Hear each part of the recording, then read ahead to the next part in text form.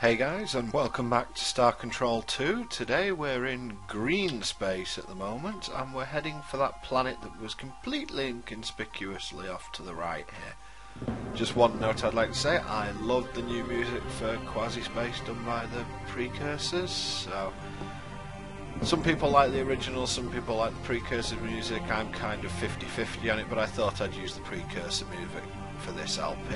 Anyway, we're just about to get there, so let's see what we find. Ha-ha! Our clever ward has found our nook in time. You are the first brave human. No others have made the trip. This is our home world, Polyalorofoli, nestled safe in this true space eddy. The portal you pass through is a rarity, a natural point of interdimensional fatigue. We use these phenomena to speed our transit through the realities. We are wondering, have you met with the Ur-Quan recently? We entrusted an injured talking pet into their care, and we were curious about its progress.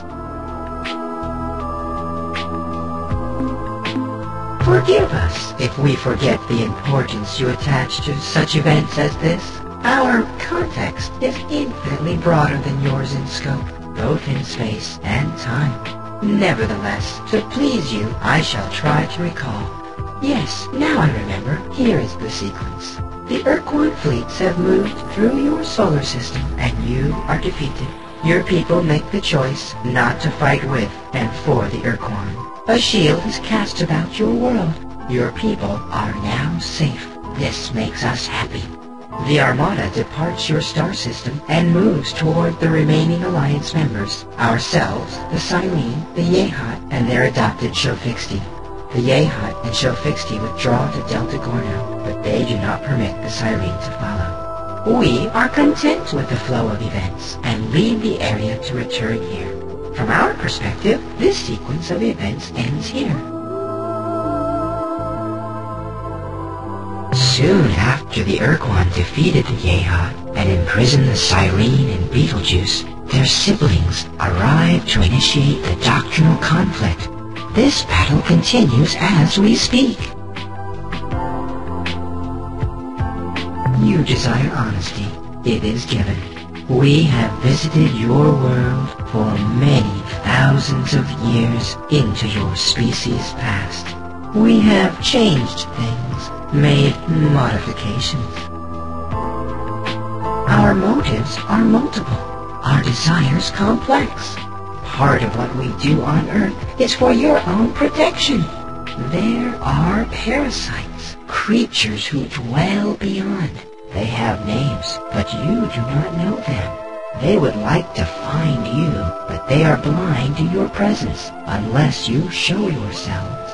The Androsynths showed themselves, and something noticed them.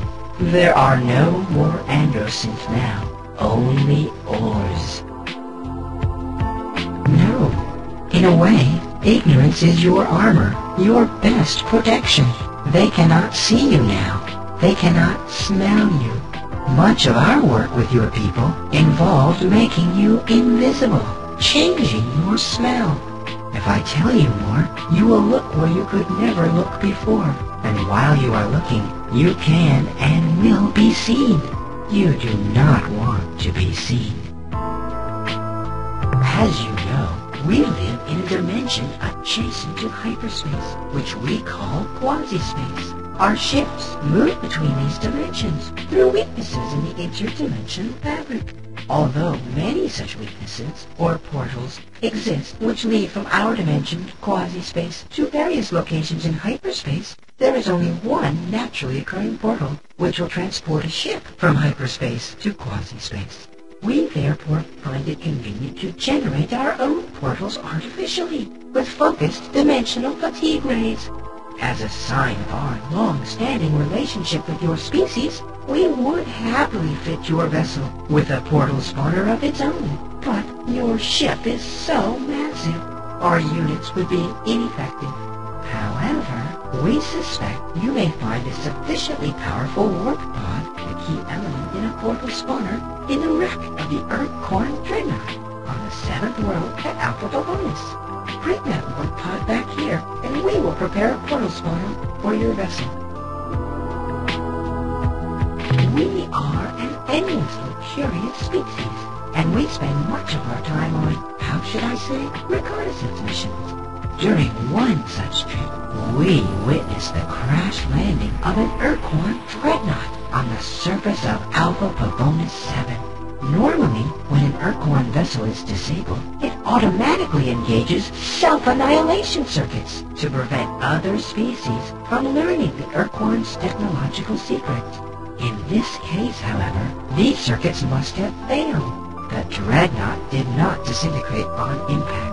We landed to explore the wreckage and were amazed to find a survivor, a talking pet.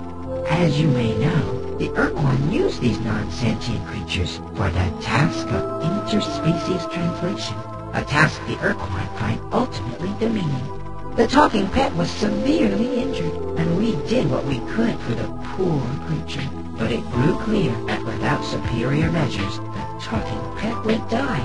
We turned to the Unga, whom we have known for many centuries. Their bioscience skills are far superior to our own. The Unga promised to do what they could and let us know how the pet fared. We have not heard from the Unga since. Perhaps if you are traveling through their stores, you can ask them for us. Goodbye, clever child.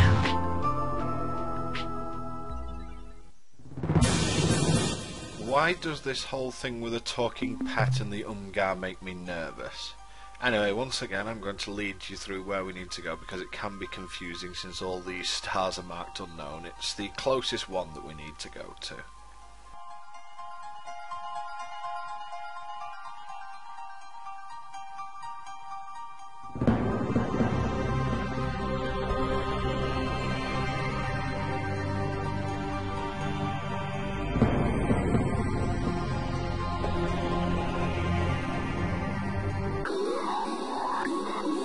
Unfortunately, the new hyperspace music is actually one of the few tracks that I think is inferior to the original music. I mean, the music is still good, but I would have preferred the original hyperspace music.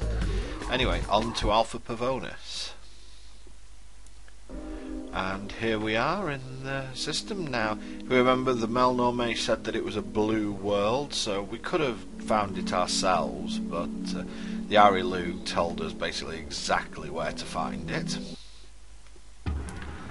So let's have a quick scan and see what's down there. Well, I've got some minerals down there, and that's a lot of biosignatures, so I really could mine this world quite nicely. Yeah, get down there and see what I can pick up. Oh god, there's fire everywhere. Hey, look at the speed of my planet lander. Yeah, that's awesome. I love the look of those worms. Anyway, here's the... Oh. Yeah. Tell you what, stop arsing around, get down there and get that dreadnought.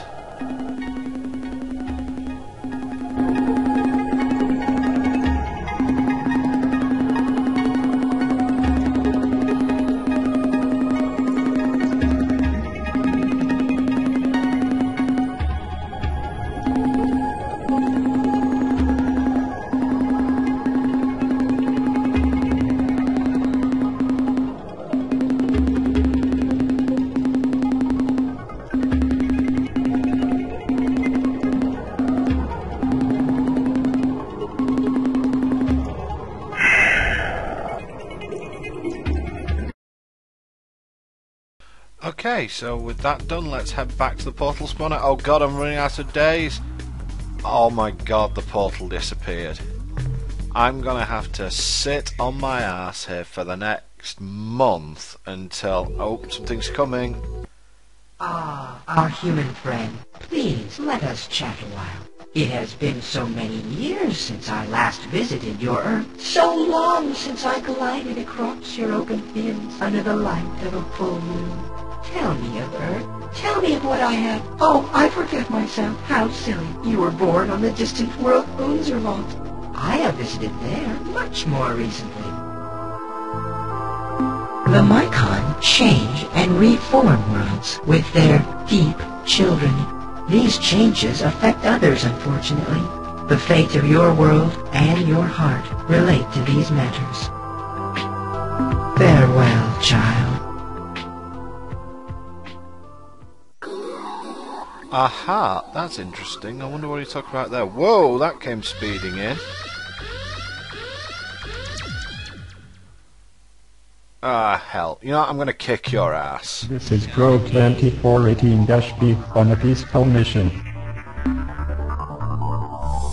This is Pro 2418-B. We seek to make friendly contact with alien life forms. Priority override. New behavior dictated. Must break target into component materials. Well, time to see if these new weapons are any good. Whoa, we spawned really close, and I can't shoot for toffee. Got it a glancing blow here. Get back here. Get back here. Yeah. So, took a bit of damage there, but I'm not really too upset with it. That's 550 RUs to stick in the bank, and I will be beating up any Silandro probe that I come across now, because it's put me in a really bad mood missing that portal. And it looks like another ship's coming in. Hello, my clever child. We have met again, and I am pleased. Your people are so beautiful, so unspoiled. Your instincts are like perfume. Your motives a shimmering crystal. The carnate forces of Ur-Quan and Korra are twined about the memory of pain. They respond to these words. Hold, what you are doing to us is wrong. Why do you do this thing? Farewell, child.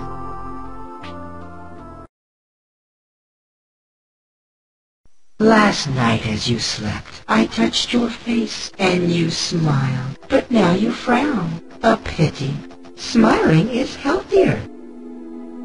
The enemy of your enemy is your friend, at least for a time. Farewell, child. Great, another really creepy race. But, oh, there's the portal reappearing, so we're going to head down it. Another race that's told us those words, hold, what you're doing to us is wrong, why do you do this thing? I guess that if we come across the Ur-Quan, we will be using them. Anyway, it's time to dump this warp pod off with the Araloo and hopefully get our reward.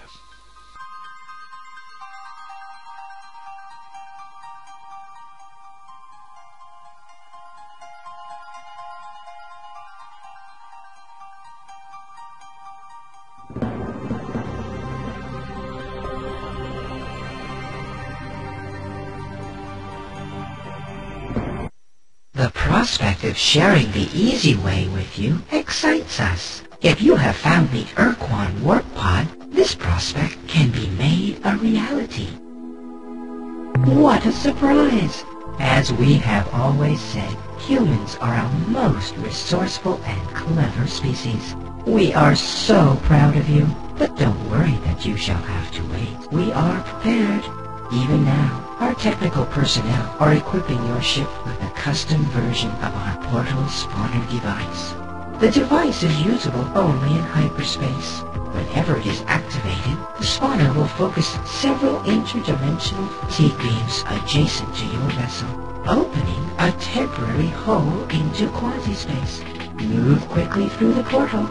After your ship has passed into quasi-space, you can choose any of the nearby portals which lead back to hyperspace, thus saving you needless transit time. Be keenly aware of this fact. The spawner requires a great deal of energy to function. We estimate that each time you use the device, it will consume 10 of your fuel units. Goodbye, clever child. Hell yes. See you next time, guys.